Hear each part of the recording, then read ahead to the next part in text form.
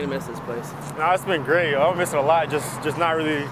It hasn't hit me yet that I'm not going to be lacing up the lid core and stuff like that, or those guys are practicing right now and I'm not practicing. So it's going to be weird just being here for 4 years, and it's going to be like a different chapter in my life where I'm got to get used to things again. I mean, speaking, one of those 26 wins this year was down Broad Street at Wells Fargo Center against Kansas. I mean, how cool was that to take down a top 10 team like that in the dominating fashion that you did? That was probably one of the dopest wins that I feel like I've had here.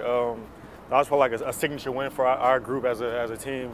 It was just a great experience, just being able to have everybody rush the floor, and that really just, I mean, it was a great feeling. It was like the vibe around campus kind of picked up, and that kind of really jump-started our season, you would say, to how we prepare for towards the end of the year. First team all-conference, first team Big Five. I mean, how good is the feeling is that when you just get recognized like that for your achievements and you're on 2 first teams?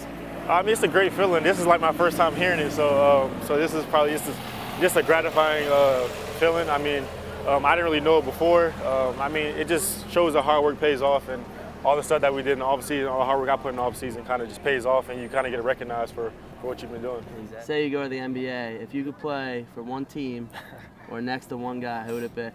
I mean, it doesn't really matter for me what team. It'll just be blessed and a great opportunity just to be in the league, first of all.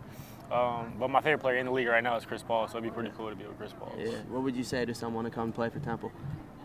Oh man, a pitch to come play for Temple, and you would say I think we're like the 5th winningest team in the NCAA for college basketball. City of basketball, pretty much. Philadelphia, great fans, great student base. I mean, everybody loves to come to the games, especially when you're winning too. So it's a great feeling to play in front of crowds, sellout crowds like Villanova and stuff. So that's really what I would tell the player. Just come here and just be great in basketball.